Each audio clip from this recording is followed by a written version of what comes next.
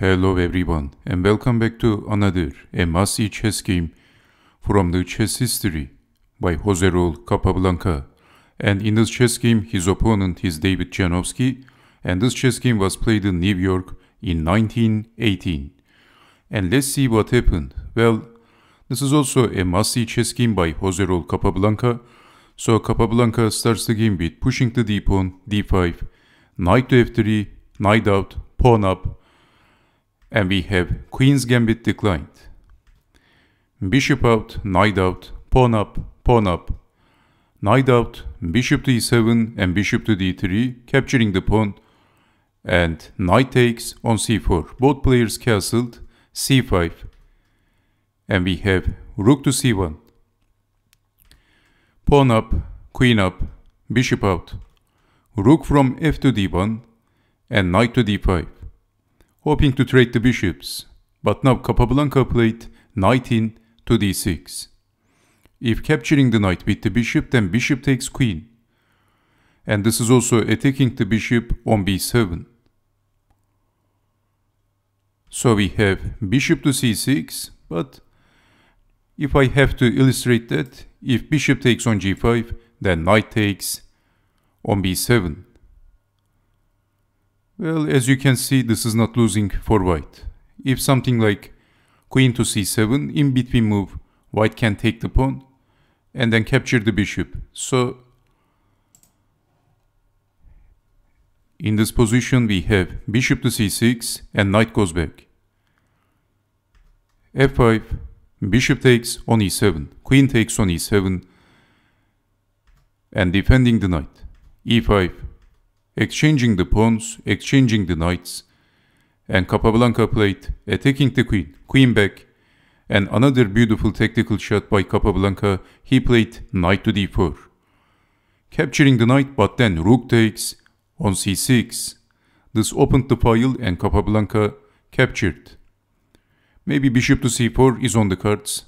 So, knight to b4, check, king to h8, defending the rook with attacking the queen.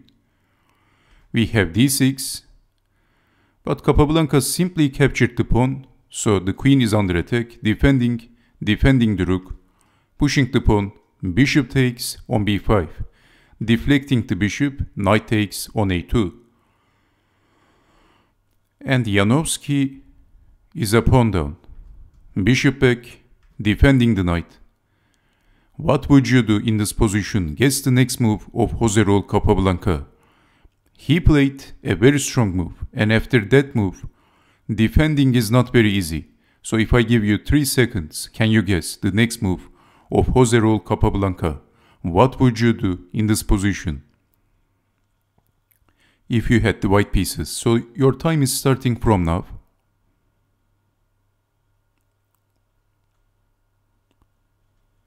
Well, Capablanca played queen to h5. Lining the queen with the king, and actually defending is very difficult. In this position, Janowski pushed the pawn. But what is wrong with this move? Well, Capablanca simply captured the pawn, rook takes on g6, because the h-pawn is pinned. So let's take it back.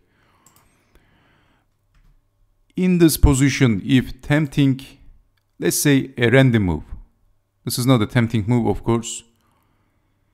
Let's play a random move, rook to h4 and threatening checkmate. And this move is a tempting move, h6 defending, but then rook takes on h6. The only move, queen takes on h6, checkmate. There is no defense for black. So as you can see, after this move, queen to h5, defending is very difficult, so pushing the pawn, but Capablanca captured the pawn, hoping to exchange the rooks, but Capablanca played the move and David Janowski resigned. Again, what would you do if I give you 3 seconds, starting from now?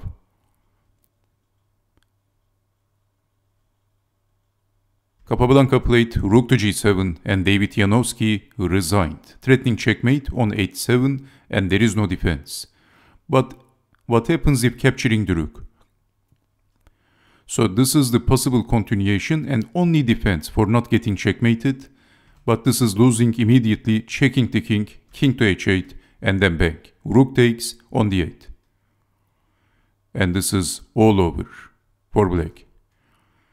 So knight to d5, but now rook to d7, threatening checkmate on g7, defending with the rook, but queen back, and how to defend.